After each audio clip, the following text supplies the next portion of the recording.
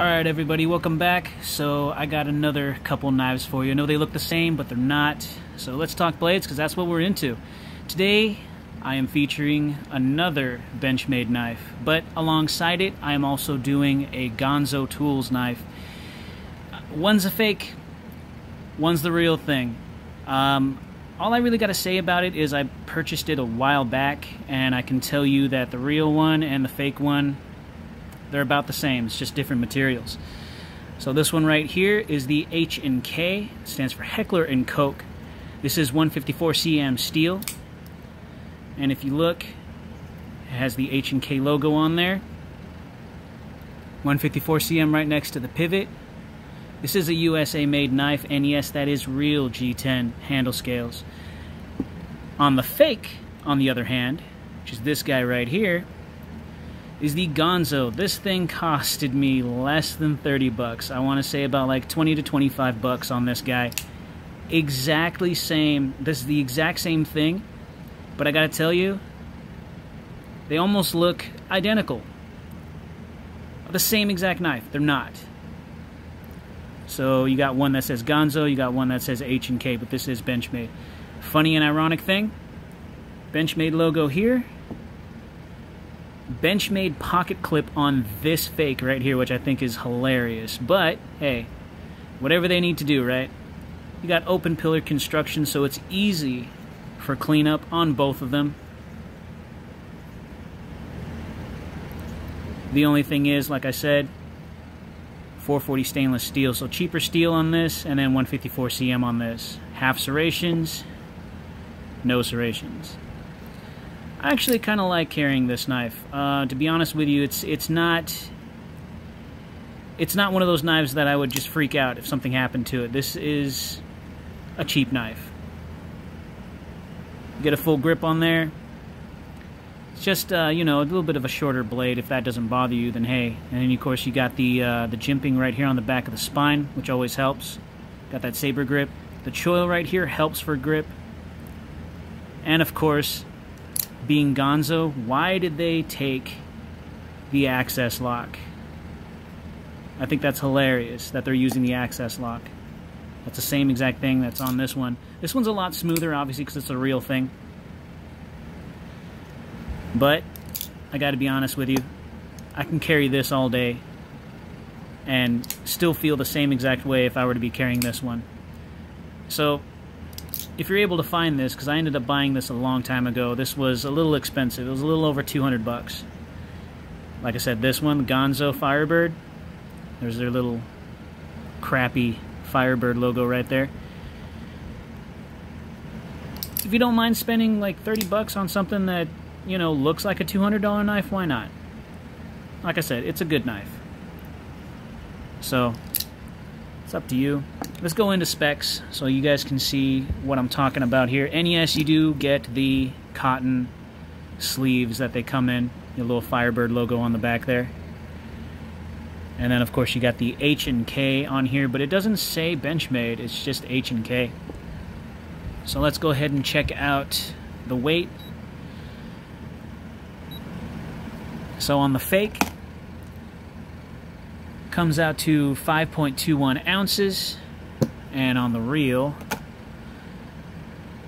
you're looking at 5 ounces even. A little weird.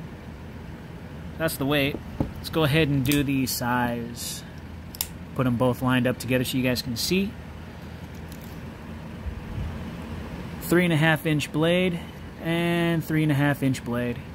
Overall 8 inches. And overall 8 inches. So it's the same exact thing. It's just one's made, you know, different companies.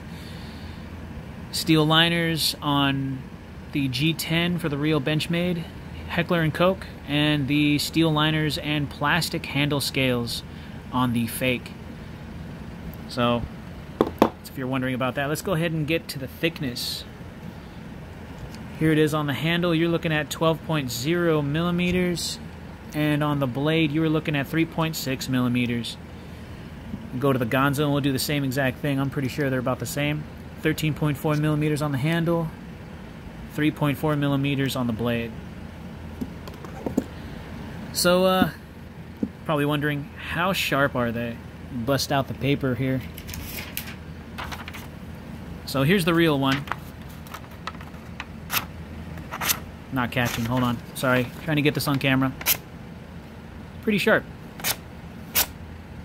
That's the real one. Let's go to Fakey McFakinson. Try that out. So, about the same. Like I said, 440 stainless, 154 cm. It just depends on how you want your blade and what steel you want it in.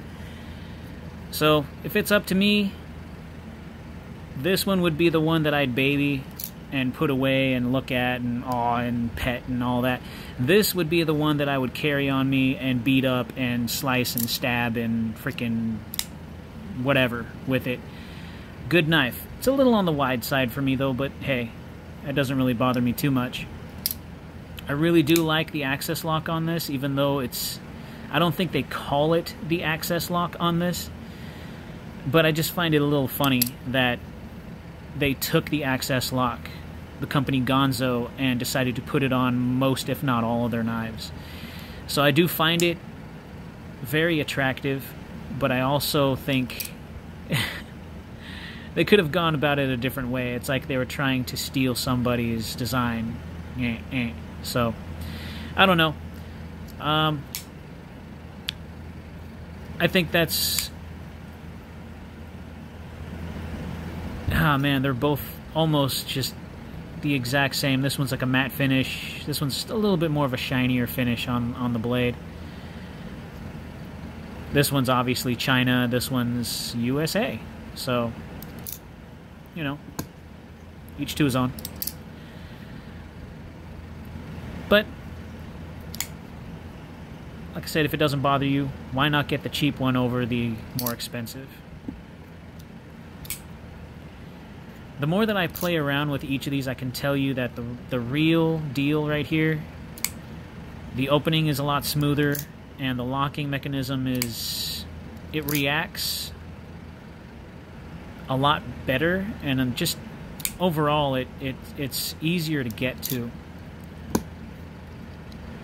On the fake, the more that I mess around with this thing, the more I can tell that it just feels very much like it wants to be the access lock, and it does, but the spring on this is a little bit harder, or it has a little bit more of, I don't know, it just feels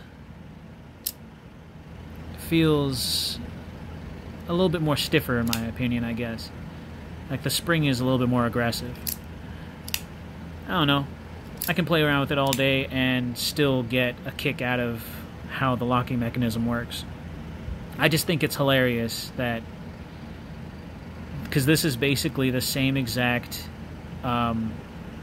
devil tail or dragon tail, spear tail kind of pocket clip, you know, that Benchmade normally has, and they put it on the Ganzo knife. So I think Ganzo's trying to, I don't know, compensate for something. I'm not sure.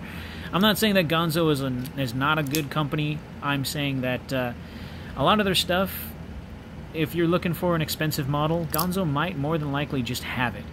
I have a few other Ganzos in my collection that I would like to get at too, that are basically just cheaper versions of more expensive model knives from Benchmade. At least in my opinion, and maybe some Spyderco might be stuck in there somewhere, but I don't know, we'll check it out. But this is one of the first Ganzos in my channel that I kind of really just wanted to get to, because I have the real one right here, and having this one right next to it, it's just, I don't know, they did a really good job. It's up to you. I mean, if you guys can find it, good on you. But the H&K is going to be really difficult to find. If you do find it, it's going to not be cheap. But hey, go with Ganzo if you want to do cheap. Get the knife that you really need or want without having to spend, you know, drop $200-300 on it. So, I don't know. See you guys in the next one. Thanks a bunch.